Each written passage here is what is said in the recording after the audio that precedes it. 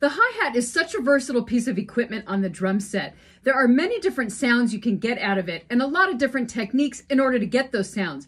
I'll go ahead and show you the basics. Now, most songs require a closed hi-hat, meaning we're going to keep our foot on the pedal and the two cymbals are closed on top of each other. And you get this kind of sound.